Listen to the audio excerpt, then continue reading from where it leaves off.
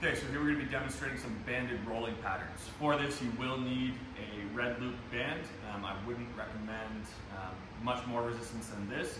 You'd have to be quite strong in order to use that. That being said, we're going to basically lay ourselves down on the floor in an X with the band around opposing limbs. So if it's around my left foot, I'm then going to hook it around my right thumb here. So getting into that position, laying on the floor, what I'm going to do is basically alternate here. I'm going to start with my arm. I'm lifting that arm up and off the ground, making sure that I get that shoulder blade off the floor. Keeping both feet pressed into the ground, I'm going to rotate my chest over, try and touch my hand to the floor, and then reverse that rotation all the way through.